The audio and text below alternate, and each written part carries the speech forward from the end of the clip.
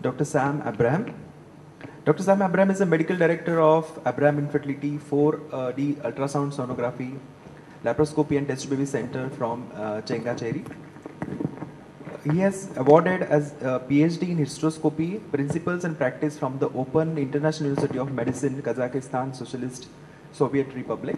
He's going to talk on MD follicular syndrome. Here I'm going to talk on MD follicle syndrome. What is MD follicle syndrome? It is a condition in which you don't get oocytes after an apparently successful ovarian stimulation. So, when you go to the literature, you can see there is genuine MD follicle syndrome. So, what is this genuine MD follicle syndrome and false MD follicle syndrome? In genuine MD follicle syndrome, you get an optimal level of human chorionic gonadotropin on the day of oocyte retrieval, where in spite of an optimal dose of human chorionic gonadotropin on the day of oocyte retrieval, where you don't get oocyte, that is a genuine MD follicle syndrome. So, genuine MD follicle syndrome, some people think that it doesn't exist. When you go to the literature, they think that it is only a reflection of the margin of the error attended upon the procedure of oocyte aspiration. There is no genuine MD follicle syndrome. But the literature is pointing to the fact that this condition is caused by a dysfunctional folliculogenesis, where you have an early atresia of oocyte. This concept is very important. This is actually due to a dysfunctional folliculogenesis resulting in an early atresia of oocyte which contribute to GEFS, where you have the adequate level of human chorionic gonadotropin, but you don't get successful oocyte. So it could be correlated with a dysfunctional folliculogenesis rather than the dose of HCG or the type of HCG used. So I will follow our study later.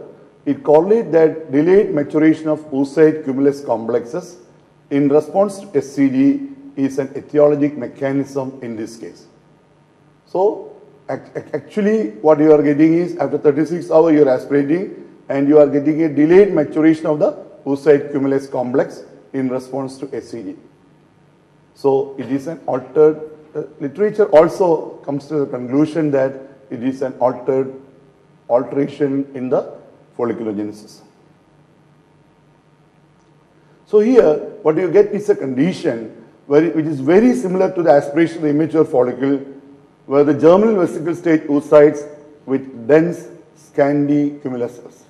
When you look at under the microscope, initially they may report that there is no free floating oocyte, but on further study, on carefully monitoring, they could see oocytes with dense scanty cumulus cells, which are very difficult to identify under a dissecting microscope.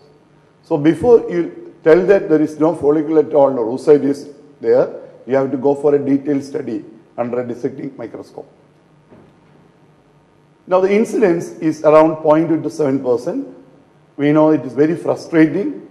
It is highly stressful to both the patients and the IVF team, where you see that you are getting follicles, where you correlate with your estradiol level, but you come out to the patient and tell that there is no, you are not able to retrieve an oocyte.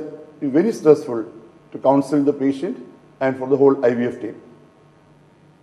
So it was reported early in 4 patients with unexplained infertility. They underwent 5 cycles of in vitro fertilization. So it was initially grouped as a unknown cause of infertility, where they didn't get oocytes.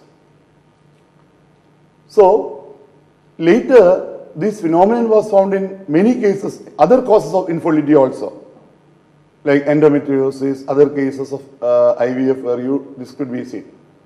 So this condition was initially described as a failure to retrieve oocytes in the presence of a low beta HCG level, where you see that you don't get follicles from one ovary, you are immediately asked to stop the procedure, look at the level of beta HCG and then do it at a later stage. So it was correlated because of the low level of beta HCG. So that was the concept, and even now it is there.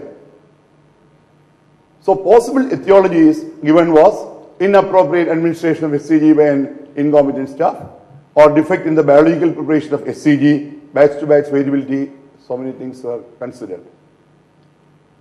Individual variation in the bioavailability and metabolism of HCG, genuine MD follicle syndrome was defined as the unsuccessful oocyte retrieval after apparently normal follicle development. When scanning, you are getting a rate of growth of the follicle is normal. When you estimate the beta HCG level, it is optimal on the day of oocyte retrieval. Then only you call it as MD follicle syndrome. So it could be so many, when you go to the literature, you will find it confusing. Some say it is solely due to the difficulties during oocyte aspiration, given the oocyte aspiration retrieval rate of only 80% despite the use of follicular flushing.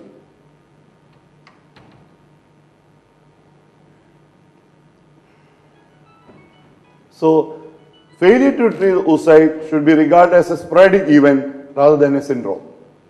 In their study, they noted that 4 of these patients had a history of poor response to ovarian stimulation, implying that perhaps dysfunction is a role in this patient.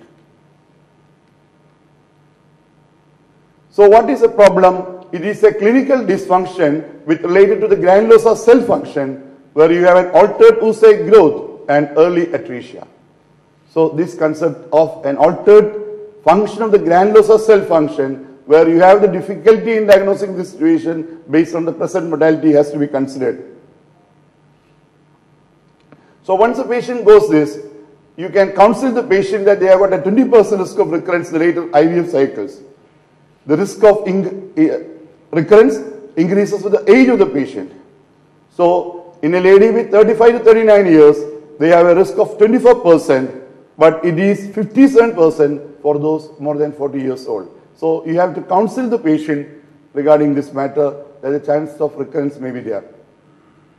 So ovarian aging, so leading to altered granulosa cell function, it is involved in the etiology of the syndrome and especially in its recurrence. So this recurrence of this condition in 3 stimulated cycles in 2 sisters with congenital hearing loss is reported, and it postulated that there could be an inherited genetic factor in its etiology.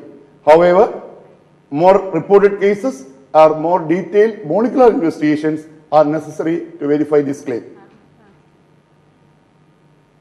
Here I am giving a short report of the condition. The patient was followed with downregulation, and patient was put on recombinant FSH 150 international units per day. After the 3 doses, the blood was taken and revealed an estradiol of about 86.9. The dose of FSH was increased, recombinant was increased to 200 international unit for another 2 days, and repeated blood tests revealed a satisfactory rise of estradiol level. TVS showed 12 follicles, 215, 114, 813 and 112 millimeter follicle. Ultrasound was repeated 2 days later, revealing a growth to about 219, 18.1, 17 millimeter 4, 15 millimeter 4 and 13 millimeter follicles. SCG was given intramuscularly and pickup was done 36 hours later. SCG was given at the correct time. Approximately 36 hours before oocyte retrieval, blood was taken for hormonal study. Because we correlate in these patients where we have a disordered growth in the early stage, we try to correlate with the beta HCG.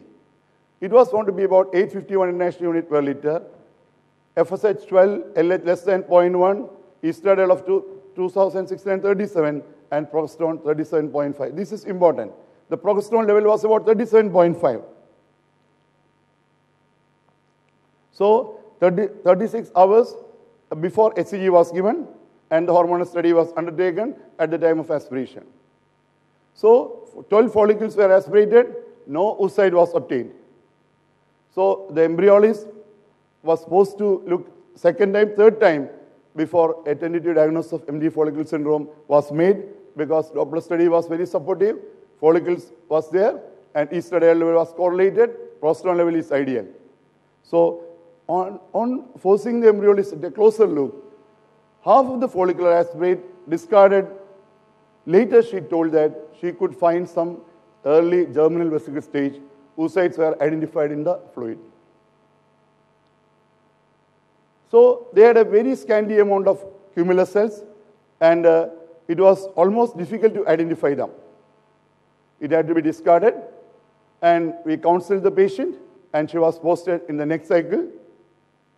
At 4 months after the incident, she was again posted, and she was given HMG in a dose of 225 units for 3 to 9 consecutive days, and she was given endogonic cycle, SCG was given, and oocyte retrieval was done 36 hours later. 12 oocytes were obtained, and 9 embryos were produced by IVF, and 2 embryos were transferred, and 7 were freezed.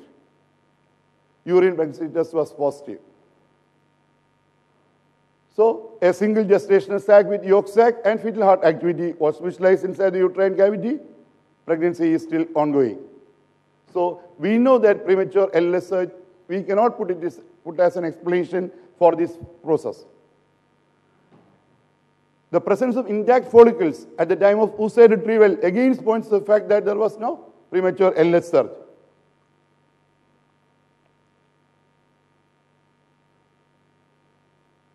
Now, the retrieval of oocyte aspiration, you know, is about 80%. So, extreme, it was done by the same, it was done by me in both the cases. So, error inherent to the procedure is practically unlikely as an explanation in this procedure. But initially, when you look at, you can see that it responded poorly to ovarian stimulation. That is why we resorted to HMG in the cycle. And FSH, LH, we could see that it was in the range of 6 and 1.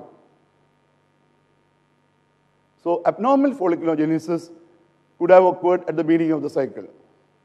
And normal level of estradiol and progesterone on the day of oocyte retrieval didn't support the contention of the authors that it is due to early atresia of the oocyte. So abnormal folliculogenesis could possibly modify the follicular response to an ovulatory dose of HCG. There is a delayed detachment of the oocyte complex from the follicular fluid following HCG injection. So coming to a conclusion, when we look to the literature of the MD follicle syndrome, it is confusing. This is I am reporting only one case which I had, but in the literature, we find conflicting reports. Thank you. Thank you so much, Dr. Sam.